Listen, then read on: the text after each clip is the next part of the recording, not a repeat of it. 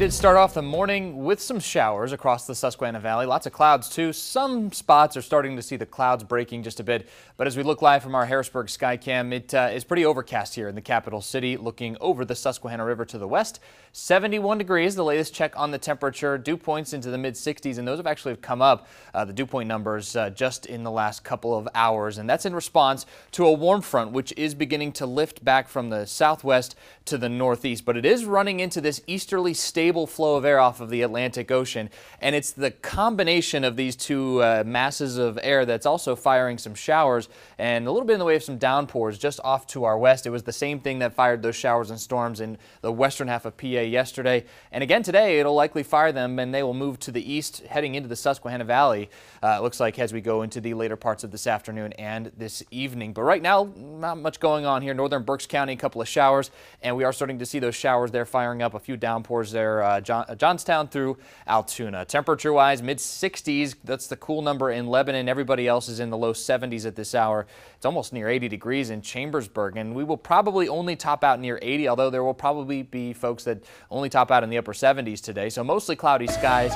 A few showers, could be a couple of rumbles of thunder, and a few downpours into the later parts of the afternoon. Also more humid than what we saw certainly last night and into this morning. The humidity will be on the rise. Mostly cloudy tonight. Isolated showers can't be ruled out, but as we lose the daytime heating, anything that fires up today will likely fall apart overnight tonight. Mild and muggy, lows into the upper 60s, rebounding again back to the 80s tomorrow, although some spots, wide range of numbers. Again, it depends on if we can break the clouds or not. If we can, some areas could get up into the upper 80s, if not near the low 80s, and a few showers and thunderstorms can't be ruled out, but these should be on the isolated side of things with some peaks of sunshine here and there as we head into the afternoon.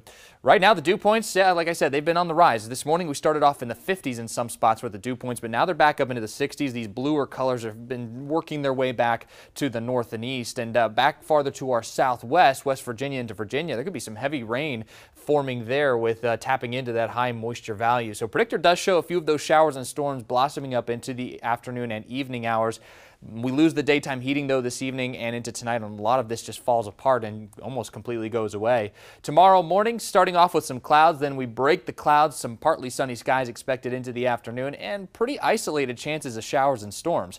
Father's Day, waking up to, you guessed it, more clouds. And then I think, again, we break the clouds back into some sunshine in the afternoon. It will be warm and quite muggy, too. Some showers and storms possible, but it looks like mainly the focus is later in the day. Predictor does show our dew points climbing into maybe the low 70s this afternoon, and then we'll see another surge in the dew points into tomorrow near 70, so pretty sticky, humid air. And it gets even worse into Sunday. It could be mid 70s for those dew points. That is just downright tropical feeling.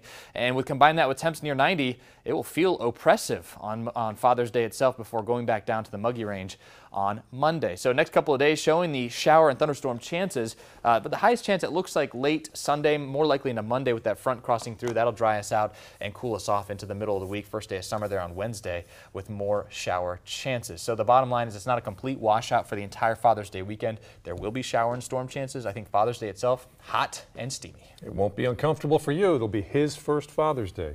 I'm excited. Yes, you should be. All right, thanks, Matt. Now to Steel